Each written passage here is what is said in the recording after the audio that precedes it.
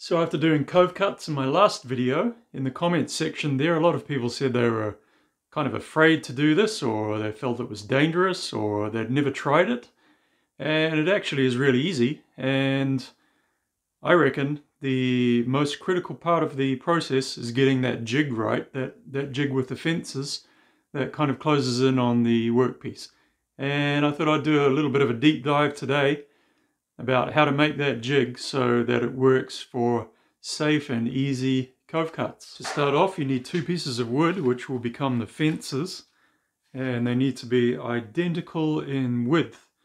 These two pieces here are slightly different. I'm going to have to take these over to the table saw and just rip this one down to make it exactly the same width as the other one.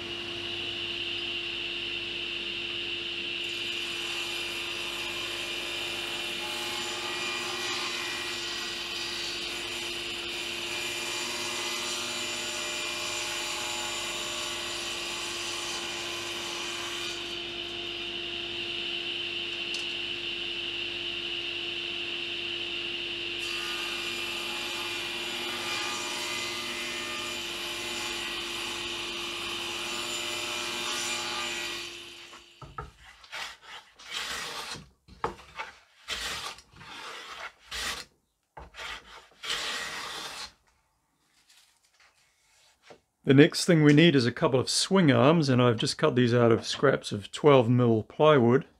And it's important too that they're the same length, same width.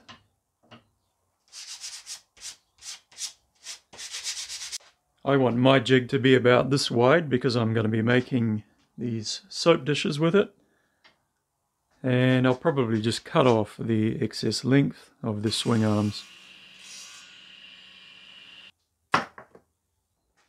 This next step is really important because in some circumstances it can be okay to put your hardwood into a tight confined space that gets narrower the further it goes in.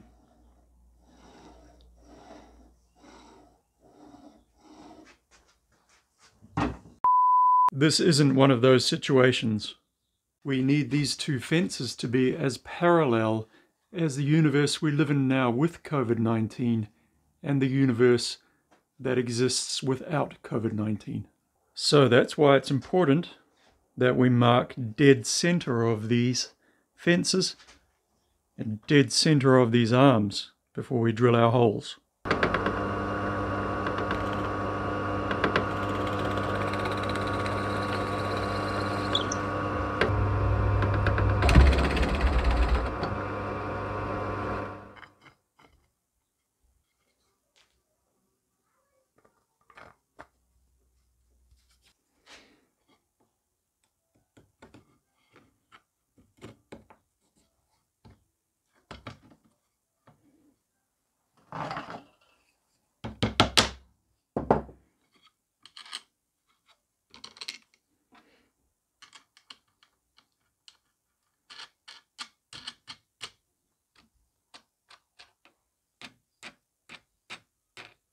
So now, as a result of having the holes drilled accurately and consistently on each piece of material, we have a parallelogram thingy that closes up very accurately.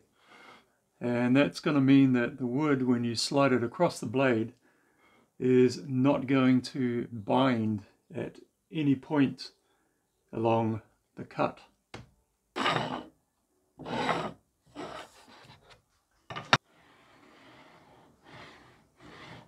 It's kind of almost exactly, in many ways, similar to this one.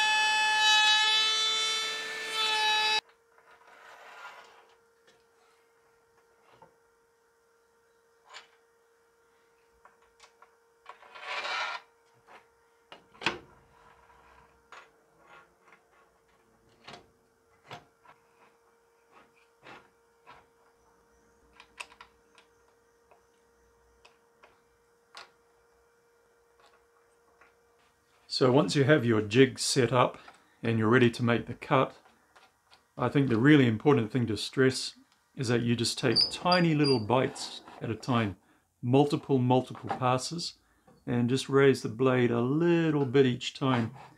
That should get you through, and I have a couple of examples here to show you where I went too heavy in one pass, and that caused a lot of smoke to come out, a lot of burning.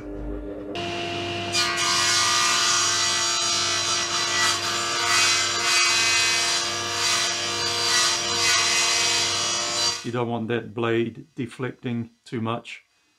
I've never tried it, but I wouldn't recommend using a thin kerf blade. But yeah, just take tiny little nibbles and go through again and again and again, and you'll get there.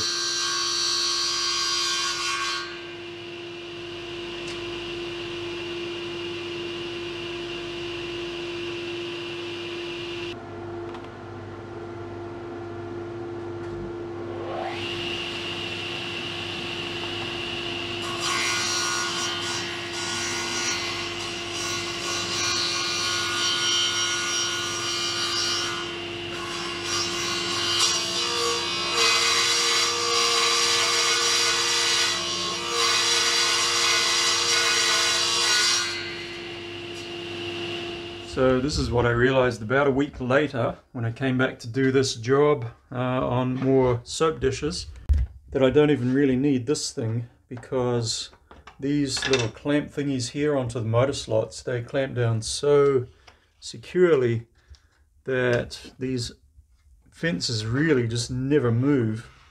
And all that's important is that the workpiece can slide up along the middle of these fences just nice and smoothly. So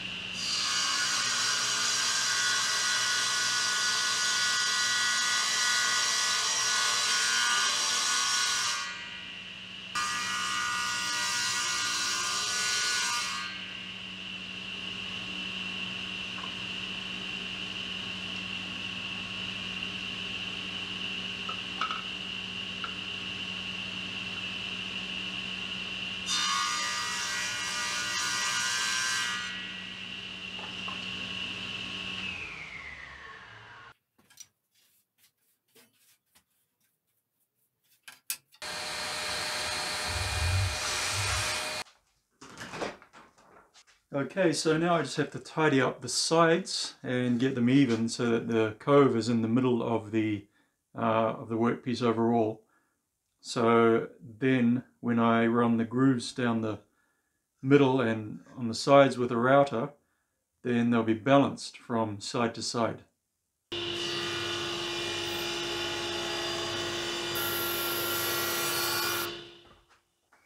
Got a channel recommendation for you. Cuffy's Woodwork has created a second channel called Cuffy's Woodwork Tips and Talk. This is a channel dedicated to very fine details and technicalities of fine woodworking. Really good news for anyone like myself who's looking to up their game, up their knowledge level on the actual, real, proper woodworking. So he's got one video up at the moment about grain direction. Really good stuff. Looking forward to this channel.